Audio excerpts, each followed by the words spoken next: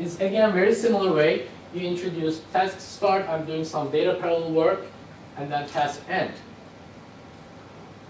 And what happens is basically on the timeline, it allows me to see these markers, and I can zoom into these markers and see the boundaries where these frames and tasks are happening. In addition to this, of course, we combined VTune Performance Analyzer, the old product, with the thread profiler into one, and we talked about it in detail yesterday. But basically, VTune Amplifier XE allowed us to do thread-focused analysis, and we can see how the threads are running. You can see CPU time, and CPU time is actually here the aggregated CPU time. So because each thread is consuming some CPU time, and total CPU time is the aggregated CPU time from each thread. And here you can see the wait time by utilization.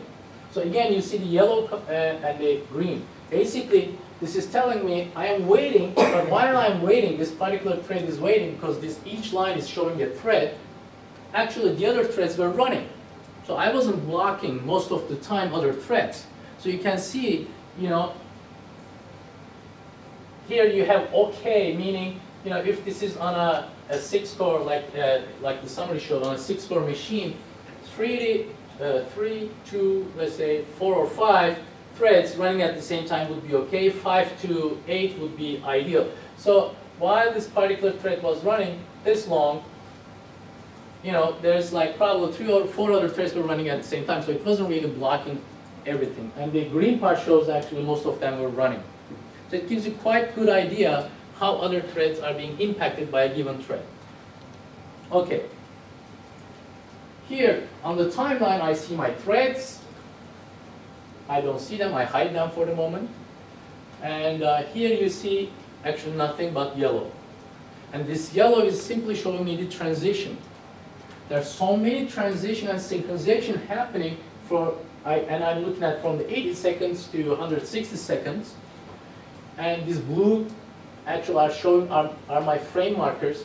And it's showing me there are so many transitions happening.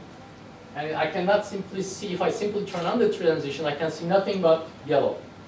And when you look at here on this time segment, you can see how the frame rate is changing. And in this range, actually, you have some slow frames, again, here and here. So you can quickly identify which time ranges you are encountering this slow frame or low thread accuracy. The beauty of this tool is you can always highlight any region and then zoom in into any particular area. So if I simply highlight that 3 seconds, I can zoom in and I can see more detail, finer granularity when the threads are waiting. This light green is showing me where the threads are waiting, dark greens are where they're running, and you can see in more detail which thread is talking to which thread and how they're running, how they're synchronizing. So you can really dive deep to understand what is happening. And other thing is once you start going down and deep into the timeline, what you see is you can start seeing the boundaries of the frame. So you can see the frame boundaries here. You can see, okay, there's a frame, frame, frame. And if you highlight the frames, you can see what number of that, which number of frame is that, when it started, and then if it's a slow, fast, or good for it. So you can get this kind of categorization very quickly. So here I see, okay, my frame rate went down. I highlight that frame and see, okay, that frame basically was 1098, and it took basically, that frame rate was 21 seconds, frame per second, basically. Okay, so we use basically the VTune Amplifier XE in a great extent, simply not really diving into microarchitectural part, but mostly staying at the application and the algorithmic tuning part.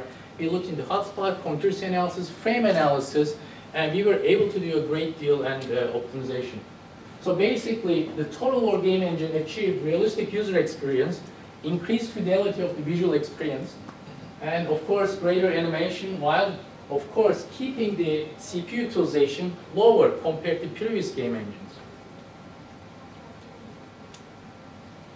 What basically, customization of individual details in this game engine was made possible by the many multi-threading techniques we have used or they use, as they, because they implemented it. And there are many techniques for implementing or leveraging them, but in the simplest case, basically they split the whole engine into 2 parts, the logic and the rendering. And then they split those two functional domains into mini-tasks. So within logic, you had these little sub-mini-tasks, and within rendering, you had mini-tasks. And then they simply executed this mini-task. And one of the goals is, of course, no one process or threads holds up another, and the game can take advantage of available resources. Of course, what did it allow? Basically, this game engine allowed basically more battlefields and naval encounters being more really heavily populated, because you can put more units and individuals or soldiers or ships or whatever you can, and you can actually animate each individual unit more actively and realistically. Basically, in this game, you can find close to 10,000, 20,000 men in a battlefield, and each actually acting its by its own, and while you see this in a battlefield, the army, and each moving in a different fashion. And basically, it was allowed by this leveraging this mini-task and multi-threading techniques. So if you go back to this, when we did the analysis, this is how we do the optimization and analysis of the threads, and it is where it is right now. Can anybody guess what kind of techniques they might have used, or methodologies for parallel programming? I mean, if you can think of parallel programming methodologies. Any guess?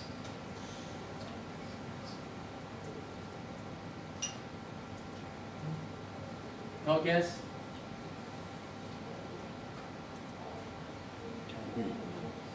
Basically, I give you the hints, like they split into logic and rendering, and renderings were then split down into these mini tasks. Basically, what they have done is they use these mini tasks and assign and basically spawn this task and let the trading building blocks runtime take care of these tasks. And of course, they right now is, and this is one of the game engines taking and leveraging trading building blocks. And we mentioned other ISVs like Adobe or DreamWorks, and there are many others out there who are leveraging it heavily because it's really powerful trading runtime library.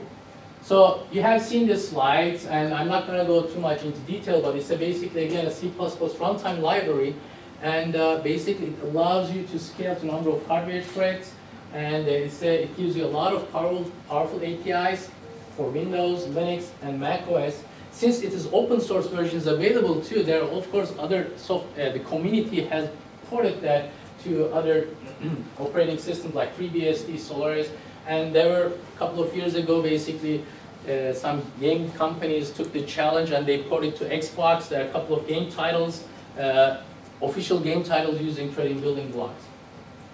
And actually like a couple of weeks ago, I encountered a case in a totally different domain. I was working with one of the telecom companies, and they said they ported to the network processor, Calvium, and they said we ported trading building blocks to Calvium, and we are using it on Calvium. So it was very interesting, a different domain than where we are used to see TDD.